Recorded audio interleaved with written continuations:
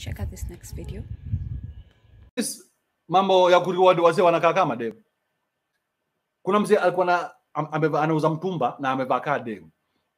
He was rewarded. Hey, now you've been rewarded for dressing like a woman. Ule Kenovia. This is the guy that he's referring to.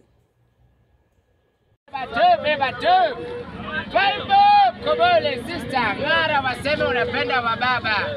Ngara waseme unapenda wababa. We don't give a about it, baby.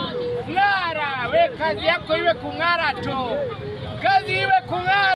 So this guy, we hear you. Everyone has opinions. Everyone is entitled to their own opinions, but everyone is entitled to respect people's hustles, okay?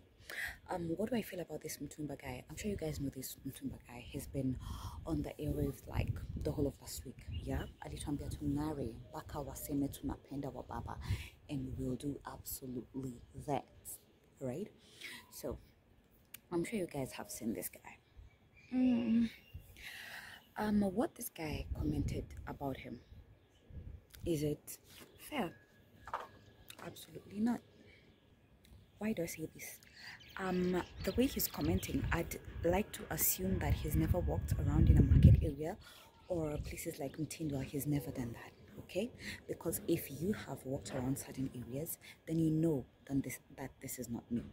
You know that having guys who sell ladies' clothing, wearing them, is nothing new in the market area.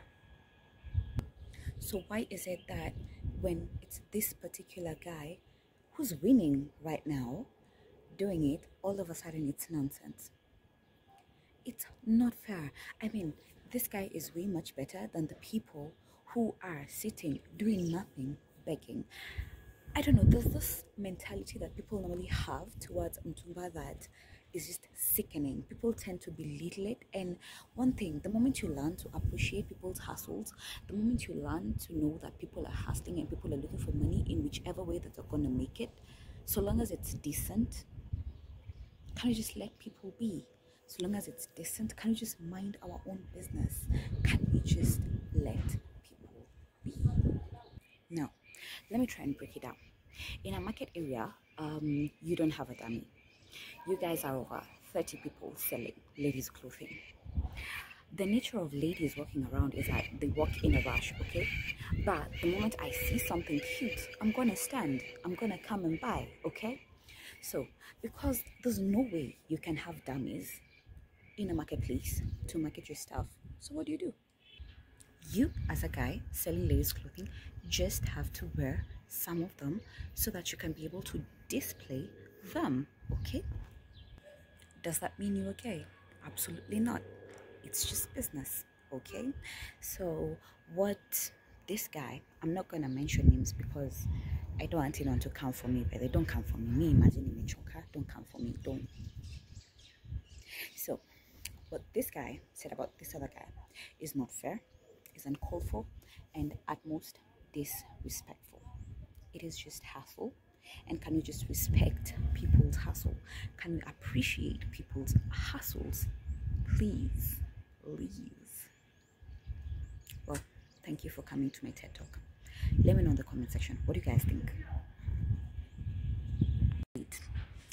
Yani Nawashwa. Chances are high, this guy is gonna go far. He's gonna make it. Chances are very high. His future is promising. Let's not be those kind of people who wait for people to win, then start calling them bro.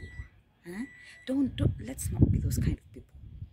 Right now, you're saying what he's doing is nonsense. As in, what? The audacity. Really?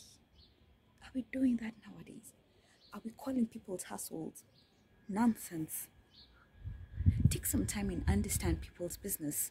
Walk around the market areas. You're going to see a lot of that. So annoying. Let's normalize the habit of clapping for people until it's your turn, because when it gets to your turn, we're gonna clap for you. So for now, let's clap for this Mtumba guy, because what he's doing is good. It is not nonsense. Let's normalize clapping for others. It's just the way of life.